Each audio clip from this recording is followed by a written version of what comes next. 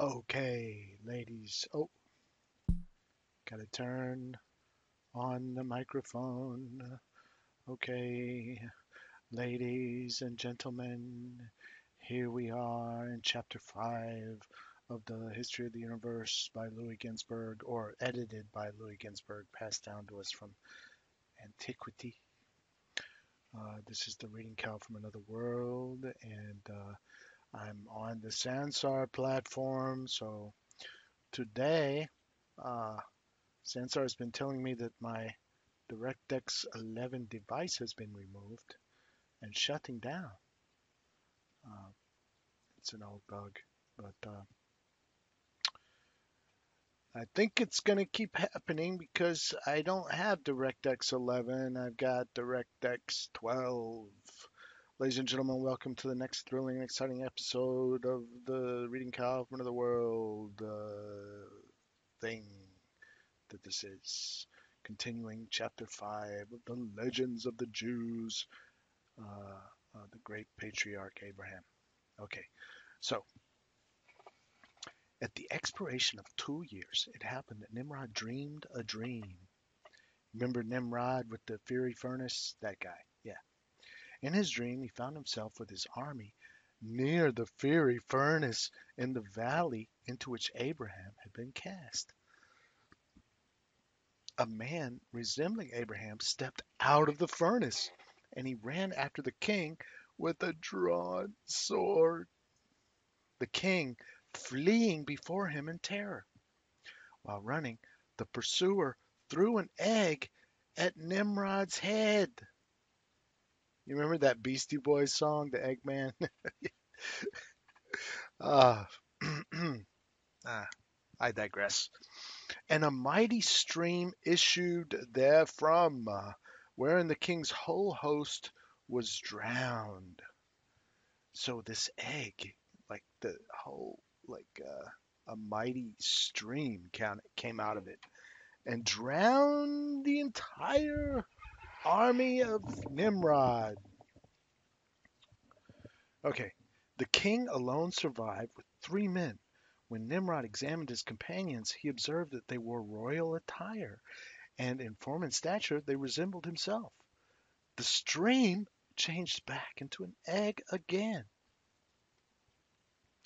and a little chick broke forth from it, and it flew up and settled upon the head of the king and put out one of his eyes. Ouch! The king was confounded in his sleep, and when he awoke, his heart beat like a trip hammer, and his fear was exceeding great. In the morning, when he arose, he sent and called for his wise men and his magicians, and told them his dream. One of his wise men, Anoko by name, stood up and said, "Know, O king, this dream points to the misfortune which Abraham and his descendants will bring upon thee. A time will come when he and his followers will make war upon thy army, and they will annihilate it. Thou and the 3 kings, thy allies, will be the only ones to escape death. But the later thou wilt lose thy life at the hands of one of the descendants of Abraham. Consider, O king, that thy wise men read this fate of thine in the stars 52 years ago, at the birth of Abraham. As long as Abraham liveth upon the ground, thou shalt not be established, nor thy kingdom." Nimrod took Anoko's words to heart and dispatched some of his servants to seize Abraham and kill him. It happened that Eliezer, the slave whom Abraham had received as a present from Nimrod, was at that pre- uh, was at that time at the royal court. With great haste he sped to Abraham to induce him to flee before the king's bailiffs. His master accepted his advice and took refuge in the house of Noah and Shem, where he lay hiding a whole month. The king's officers reported that despite zealous efforts, Abraham was nowhere to be found. Thenceforth, the king did not concern himself about Abraham. Well, out of sight, out of mind. That's what they say. When Terah visited his son in his hiding place, Abraham proposed that they leave the land and take up their abode in Canaan. in order to escape the pursuit of Nimrod. He said, "Consider that it was not to escape, uh, consider that it was not for thy sake that Nimrod overloaded thee with honors, but for his own profit. Though he continued to confer the greatest of benefactions upon thee, what are they but earthly vanity? For riches and possessions profit not in the day of wrath and fury. Hearken unto my voice, O my father. Let us depart for the land of Canaan, and serve the God that hath created thee, that it may be well with thee." Noah and Shem aided and abetted the efforts of Abraham to persuade Terah, whereupon Terah consented to leave his country, and he and Abraham and Lot, the son of Haran, departed for Haran with their households. They found the land pleasant, and also the inhabitants thereof, who readily yielded to the influence of Abraham's humane spirit and his piety. Many of them obeyed his precepts and became God-fearing and good.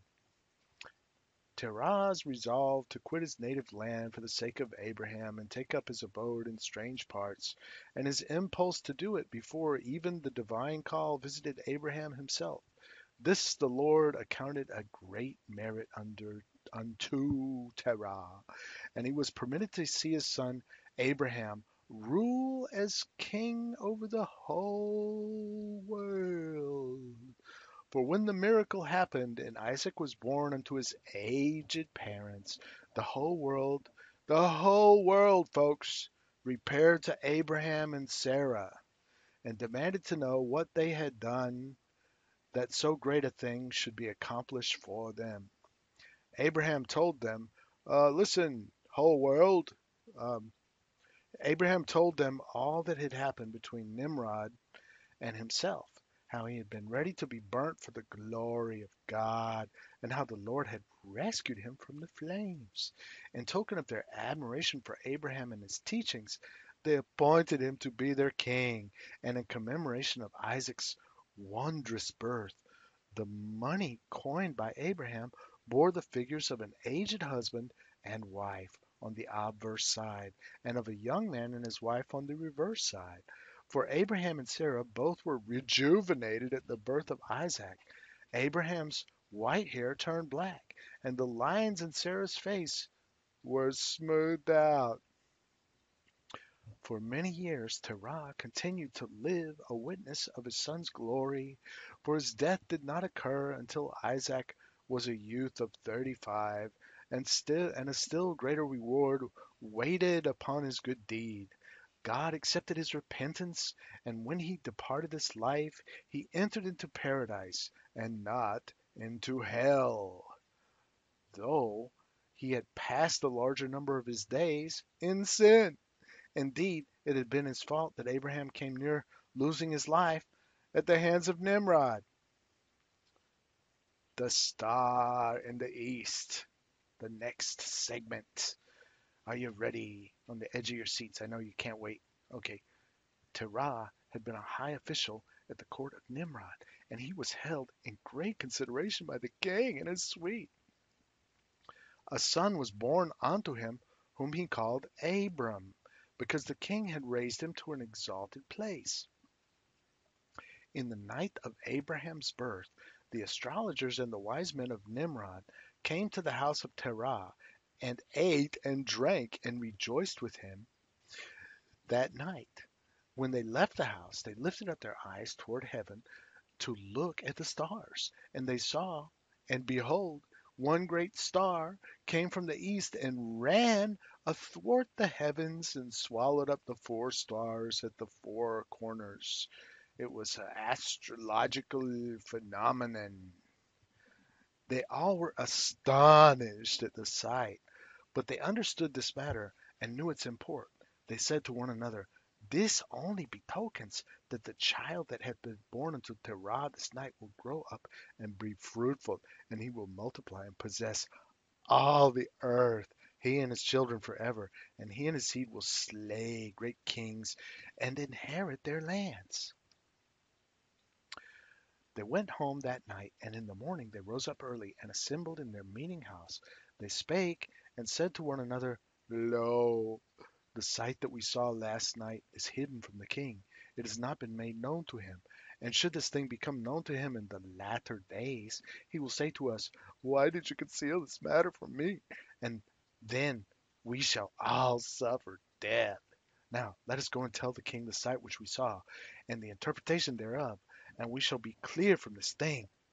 And they went to the king and told him the sight they had seen, and their interpretation thereof. And they added the advice that he pay the value of the child to Terah and slay the babe. Accordingly, the king sent for Terah, and when he came, he spake to him. It had been told me, it hath been told unto me that a son was born to thee yesternight, and a wondrous sign was observed in the heavens at his birth. Now give me the boy, that we may slay him before evil comes upon us from him, and I will give thee thy house full of silver and gold in exchange for him. Terah answered, This thing which thou promisest unto me is like the words which a man spoke to a mule, saying, I will give thee a great heap of barley, a houseful thereof, on condition that I cut off thy head. The mule replied, Of what use will all the barley be to me if thou cuttest off my head? Who will eat it when thou givest it to me? Thus also do I say, What shall I do with silver and gold after the death of my own son? Who shall inherit me? But when Terah saw how the king's anger burned within him at these words, he added, Whatever the king desireth to do unto his servant, that let him do. Even my son is at the king's disposal, without value or exchange, he and his two older brethren. Think about it. The king spake, however, saying, I will purchase thy youngest son for a price. And Terah made answer, Let my king give me 3 days' time to consider the matter and consult about it with my family. The king agreed to this condition, and on the third day he sent to Terah, saying, Give me thy son for a price, as I spoke unto thee, and if thou wilt not do this, I will send and slay all thou hast in thy house. There shall not be a dog left unto thee. Then Terah took a child which his handmaid had borne unto him that day, and he brought the babe to the king, and received value for him. And the king took the child and dashed his head against the ground, for he thought it was Abraham. But Terah took his son Abraham, together with the child's mother and his nurse, and concealed them in a cave. And thither he carried provisions to them once a month. And the Lord was with Abraham in the cave, and he grew up, and the king and all his servants thought Abraham was dead. And when Abraham was 10 years old, he and his mother and his nurse went out from the cave. For the king and his servants had forgotten the affair of Abraham. They forgot it, right? They forgot it. In that time, all the inhabitants of the earth, with the exception of Noah and his household, transgressed against the Lord. And they made unto themselves every man his god, gods of wood and stone, which could neither speak nor hear nor deliver from distress. The king and all his servants and Terah with his household were the first to worship images of wood and stone. Terah made 12 gods of large size, of wood and of stone, corresponding to the 12 months of the year, and he paid homage to them monthly in turn. The true believer. Are you ready?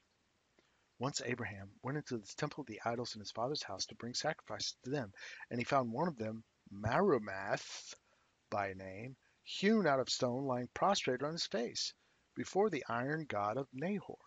The idol was too heavy for him to raise it alone, and he called his father to help him put Marumath back in his place. While they were handling the image, its head dropped off, and Terah took a stone and chiseled another Marumath, setting the head of the first upon the new body.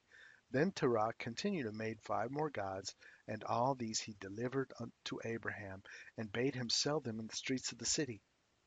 Abraham saddled his mule and went to the inn where the merchants from Fandana in Syria put up on their way to Egypt. He hoped to dispose of his wares there. When he reached the inn, one of the camels belonging to the merchants belched, and the sound frightened his mule so that it ran off pell-mell and broke three of the idols. The merchants not only bought the two sound idols from him, they also gave him the price of the broken ones. For Abraham had told them how distressed he was to appear before his father with less money than he had expected to receive for his handiwork.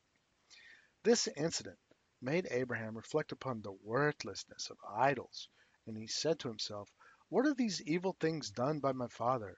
Is not he the God of his gods? For do they not come into being by reason of his carving, and chiseling, and contriving? Were it not more seemly that they should pay worship to him than he to them, saying they are the work of his hands?" Meditating thus, he reached his father's house, and he entered and handed his father the money for the 5 images.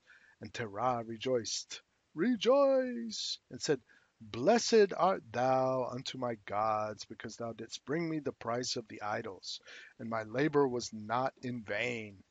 But Abraham made reply, "Hear, my father Terah, blessed are thy gods through thee, for thou art their God, since thou didst fashion them, and their blessing is destruction, and their help is vanity.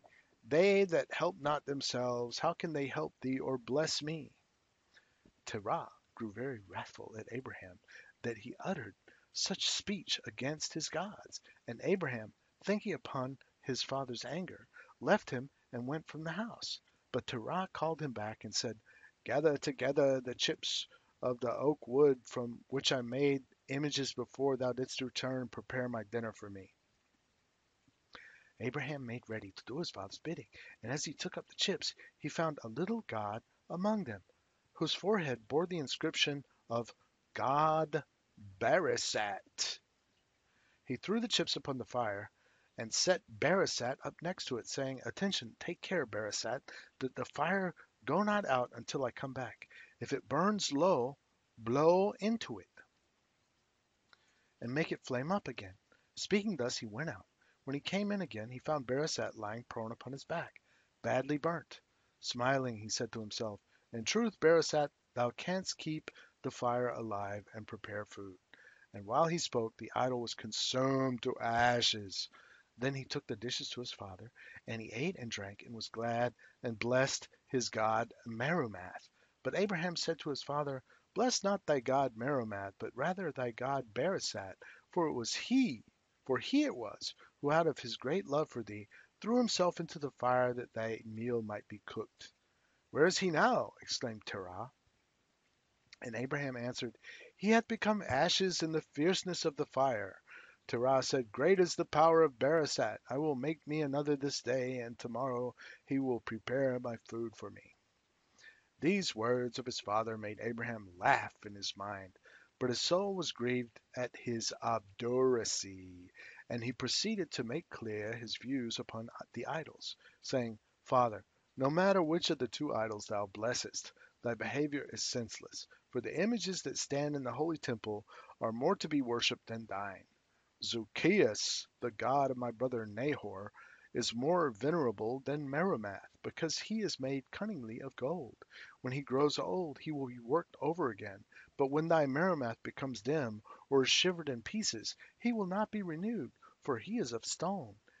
And the god Joauva, who stands above the other gods with Zacchaeus, is more venerable than Barisat, made of wood, because he is hammered out of silver and ornamented by men to show his magnificence. But thy Barisat, before thou didst fashion him into a god with thy axe, was rooted into the earth, standing there great and wonderful, with the glory of branches and blossoms. Now he is dry and gone is his sap. From his height he has fallen to the earth. From grandeur he came to pettiness, and the appearance of his face has paled away. And he himself was burnt in the fire, and he was consumed unto ashes. He is no more. And thou didst then say, I will make me another this day, and tomorrow he will prepare my food for me. Father, Abraham continued and said, "The fire is more to be worshipped than thy gods of gold and silver and wood and stone, because it consumes them. But also the fire I call not God, because it is subject to the water, which quenches it. But also the water I call not God, because it is sucked up by the earth. And I call the earth more venerable, because it conquers the water. But also the earth I call not God, because it is dried out by the sun. And I call the sun more venerable than the earth, because he illumines the whole world with his rays. But also the sun I call not God, because his light is obscured when darkness cometh up. Nor do I call the moon and the stars gods, because their light too is extinguished when their time to shine is past.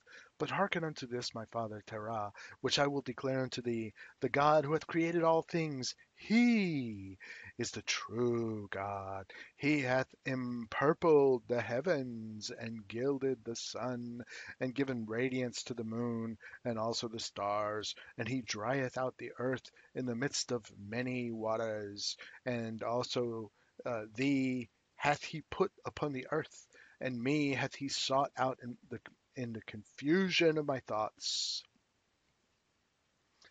Ladies and gentlemen, that brings us to the end of the next uh, secondary, tertiary, part 3 of chapter 5 of the episode of the Legends of the Jews, edited by Louis Ginsberg, read to you by the Reading Cow from Another World with Bedtime Stories thing that this is. Join us again next time as we continue with the next thrilling chapter of the section of the episode of the next part of chapter 5 of the Legends of the Jews, the Iconoclast. Until then, goodbye.